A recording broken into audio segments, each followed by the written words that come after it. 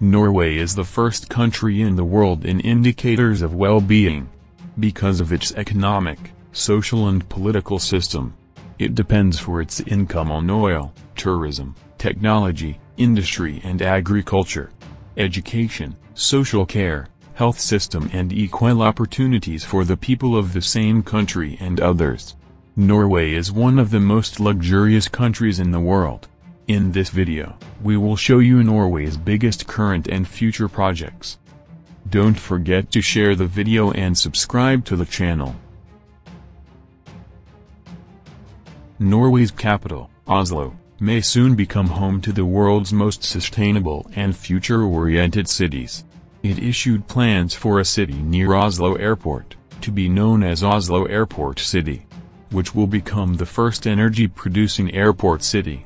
The energy produced in the city itself is the exclusive source of energy for the city of Oslo Airport. Self-driving electric cars will also roam the streets. This city can be navigated on foot. The city center will be completely car-free. This city will support the use of green technology. It will also produce all its needs from renewable energy. The city is expected to be completed by 2022. With the rise in sales of electric cars, Europe is trying to boost its capacity to produce batteries locally. Instead of relying entirely on Asian countries such as China, Japan, and South Korea, 38 giant battery cell plants are planned to be built in Europe and the UK. These companies include Verkor in France, British Volt in the UK, Italvolt in Italy, Basque Volt Nabat in Spain and Freyr in Norway. And if all 38 factories are implemented, 462 gigawatt-hours of battery cells could be produced in 2025, and 1,144 gigawatt-hours in 2030. Thus, Europe will be able to operate more than 90% of all new car sales by 2030. Norway has identified 2 areas in the North Sea to generate about 4.5 gigawatts of floating and bottom-mounted wind turbines. This is just under half of the capacity currently installed in Britain. Norway is developing wind electricity generation in the North Sea. The first development licenses will soon be granted. The first wind farms in the Norwegian North Sea are expected to be operational by the end of this decade. Norway seeks to reduce greenhouse gas emissions from its offshore platforms. Although Norway is not a member of the European Union, however, it contributes to increasing the capacity of offshore wind energy destined for the continent, from 12 gigawatts to 60 gigawatts by 2030.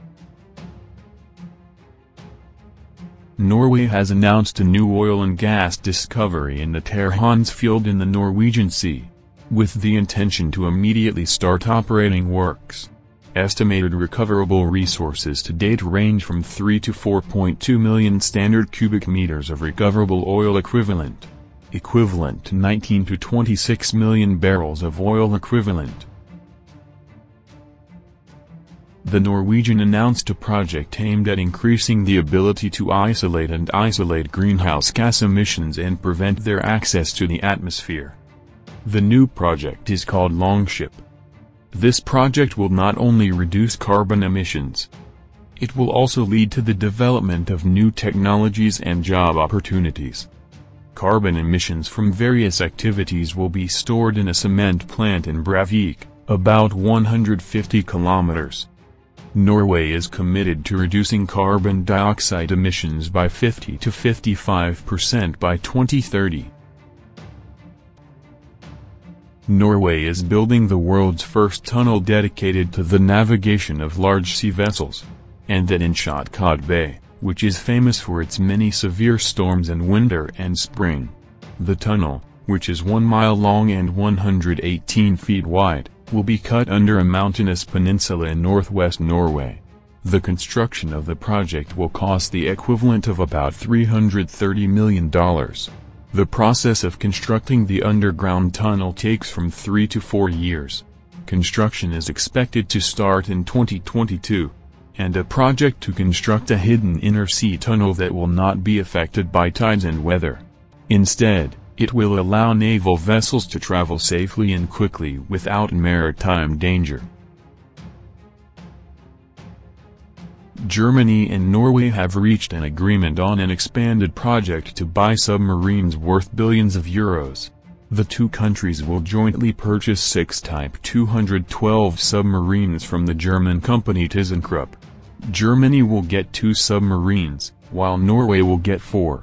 The project will cost Norway about 4.5 billion euros. A new water supply system will be built in Oslo. Norway has started preparatory work on the new Oslo water supply project. The project mainly consists of rock blasting chambers and 3 large tunnels with a total length of 5 kilometers. Its main objective is to ensure the water supply in Oslo even in the event of a failure of vital parts of the water supply system. The contract value is approximately $324 million. The project is expected to be completed in May 2024. Because there are more than 1,000 fjords on the west coast of Norway, the 1,100 kilometers journey from the southern city of Kristiansand to the southern city of Trondheim takes 21 hours, requires crossing using 7 phrases. The Norwegian government plans to shorten this time frame and make the route ferry-free with a $40 billion project. The plan includes bridges, as well as the world's longest and deepest tunnel, which will be at a depth of 392 meters. Its length will be 27 kilometers. The tunnel will be dug through the rocks under the sea floor. The Norwegian Public Roads Administration aims to complete the project by 2050. 3 suspension bridges and 5 floating bridges will be built. The importance of floating tunnels is that they are an alternative solution in fjords more than 1 kilometer deep. It is more than 5 kilometers wide, as its depth will not allow the construction of a tunnel through it or bridges hanging over it. The tunnel will have less traffic noise compared to the bridges. The biggest risks associated with this project are explosions, fires and overloading. The Norwegian Public Roads Administration is investigating the behavior of tubular concrete structures in the event of internal explosions. But the improved E39 route will expand tourism on the country's west coast. In addition, the tunnel itself may be an attractive landmark if it is the first in the world. And here we come to the end of the video. Do not forget to subscribe to the channel and press the bell.